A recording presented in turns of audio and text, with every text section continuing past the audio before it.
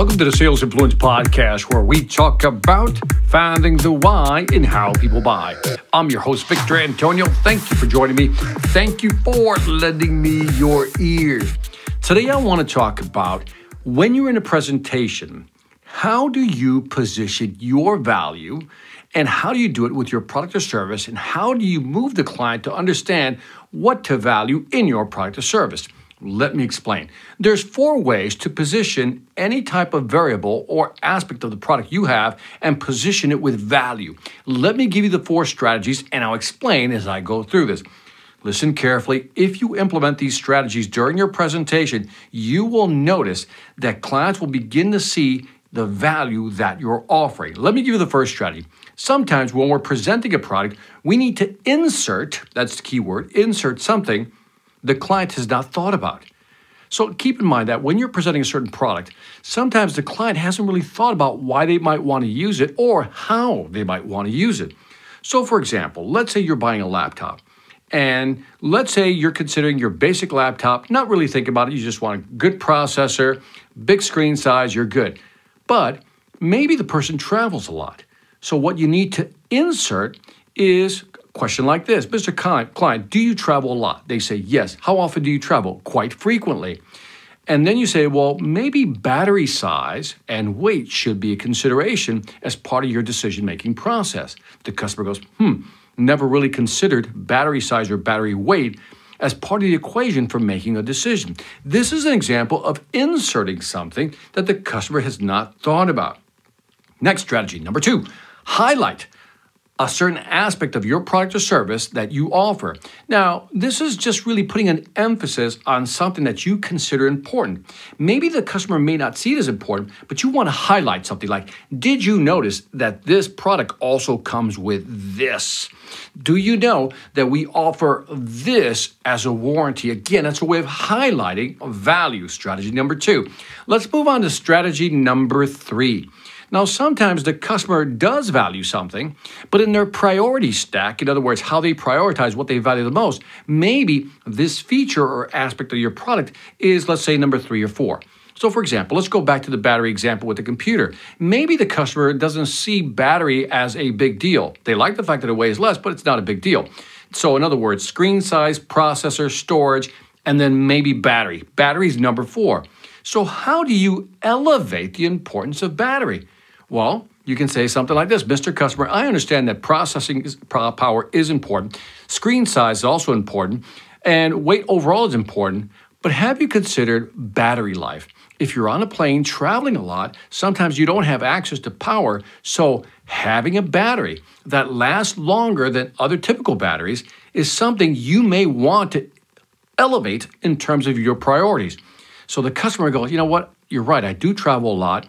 And so screen size is important. Again, processing and storage is important, but I really need to consider battery. And if you have a better battery, for example, in this case, than your competitor, in other words, it has a longer lifetime value or a better cycle value, then that becomes something that you elevate in terms of priority. In other words, said simply, the customer was willing to make a decision on screen size, storage, and processing. But by elevating the importance of battery life, now that is taken into consideration when the customer makes a decision. Think about your product or service. Is there something that you offer that the customer understands its importance, but doesn't give it high enough priority? And if they don't, your job is to elevate that priority. That was strategy number 3. Strategy number 4. This one's interesting because it goes against the grain. Minimize. Now, sometimes you don't have something that your competitor offers. There's a certain feature that you don't have, certain functionality that you don't have. Let's use the battery again.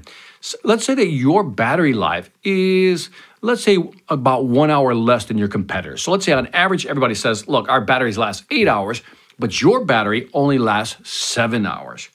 Now, what you have to do, because it's a disadvantage, you have to almost go opposite to elevate. You have to minimize the importance of having an extra hour of battery life. Now, there's several strategies you can deploy.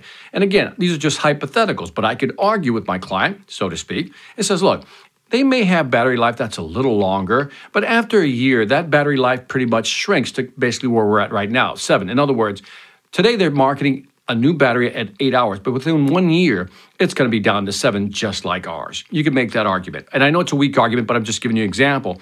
Or, again, they're not traveling a lot. They're always near an outlet. So you know what? Battery life isn't really that important because you're always near a plug because you don't travel that much. That's a way of minimizing a disadvantage you have. So let me repeat the 4 strategies. 1, insert something the customer hasn't considered. Number 2, highlight something that you offer that maybe your competitors don't offer. Number 3, elevate something in priority. In other words, the customer doesn't give it priority, you need to elevate that, give it more importance. And lastly, when you're at a disadvantage, maybe you want to minimize the importance of that disadvantage and have the customer focus on your strengths and not that one weakness. And that is it for this Sales Influence podcast. Leave me some feedback on iTunes, Stitcher, YouTube, Spotify, Pandora, wherever you find me. Love to get your feedback. Also, check out the Sales Velocity Academy. If you want to learn how to sell more faster, go to salesvelocityacademy.com. And on that note, this is Victor Antonio, always reminding you, selling ain't hard when you know how. Take care.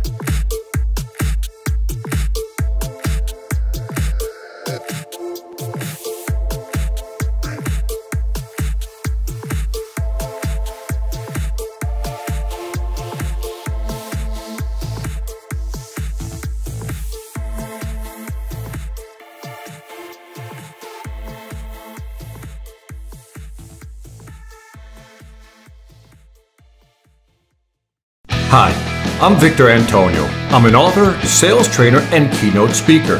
I'm often asked, what makes a great speaker? Is it someone who delivers real content that the audience can use? Is it someone who engages the audience so they're part of the learning experience? Or is it someone who can motivate an audience to push them beyond their comfort zone and discover new abilities? The answer is yes. But the most important thing to remember is that I'm not there to look good. I'm there to make my client look good. Simply put, it's never about me, and it's always about them.